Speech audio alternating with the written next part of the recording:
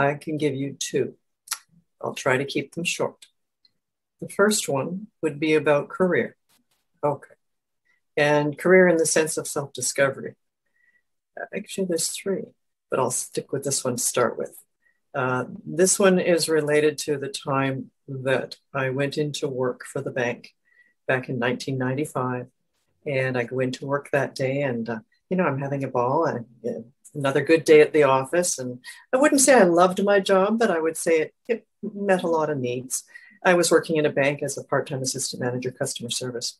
And, I was that crazy kook that was the artist that would secretly bring the paintings in and hide them under the desk and then show them to the right people at the counter, right? And then get back to work again. But anyways, but I did a good job and I was well-liked and everything. And then I was asked to come into the manager's office, and there was someone else there. And suddenly I was being told that my services were no longer required. I expected maybe a pat on the back for the great stuff I was doing, but instead it was, I'm sorry to let you down like this, Maura, but we just don't need you anymore. We're downsizing, brought in an extra AT machine, and we're cutting back on staff. And I was escorted back to my desk to get my cup and my sweater and walked out the door. And I went to the car, sat in the parking lot, and what I haven't told you is that I had just become single. I was a single mom with 3 kids.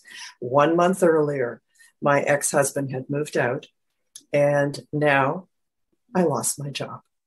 And I sat in the car, didn't know what I was going to do, started to bawl my eyes out, and turned on the radio, and 2 songs came on.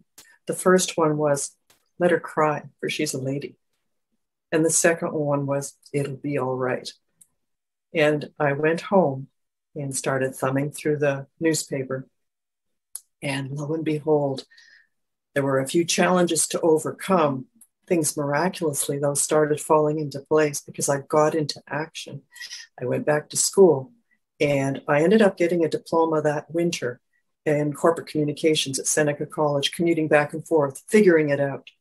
And the discovery for me in the process was I can do anything I set my mind to, that I'm a survivor, that I can overcome, and that I can pivot, I can reinvent myself.